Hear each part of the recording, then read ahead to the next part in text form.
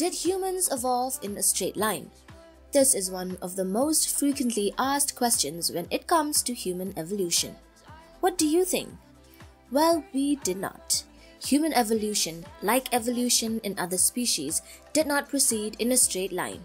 Yet images abound that suggest otherwise. From museum displays to editorial cartoons, even in some of the images in our videos, evolution is depicted as a linear progression from primitive to advanced. Instead, a diversity of species diverged from common ancestors like branches on a bush. Evolutionary biology does not imply linear progression. Modern species do not morph into other modern species, and evolution is not the outcome of several mystical forces. Our species, Homo sapiens, is the only survivor, but there were many times in the past when several early human species lived at the same time. Modern evolutionary theory has three basic concepts.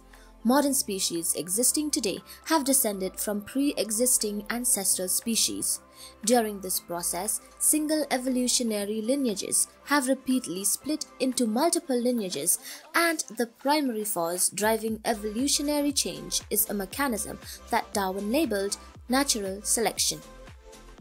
For some that may have been having the wrong idea, evolutionary theory does not say that we evolved from chimps. Rather, it says that we share a common ancestor with chimps.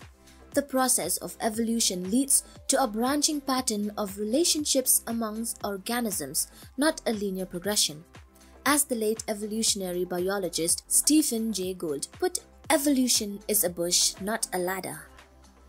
With that said, we need to understand that gradual change happens on timescales that vary from organism to organism based on the length of a generation. According to Darwin, all current organisms are equally evolved and are still affected by natural selection. Therefore, all present organisms are the most evolved of their kind. So, a starfish and a person, for example, are both at the forefront of the evolution of their particular building plans. The fossil record shows very clearly that there is no central line leading steadily in a goal-directed way from a protozoan to man. Instead, there has been continual and extremely intricate branching, and whatever course we follow through the branches, there are repeated changes both in the rate and in the direction of evolution, where man is the end of one ultimate twig.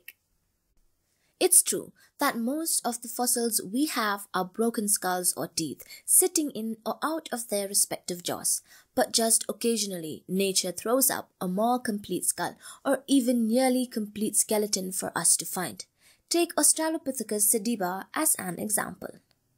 The fossil record is continually throwing up surprises for us when we look in places we've not looked before or sediments spanning previously neglected periods of time. That's the joy of evolutionary science, that just when we think we know it all, along comes another big surprise to force us out of old habits.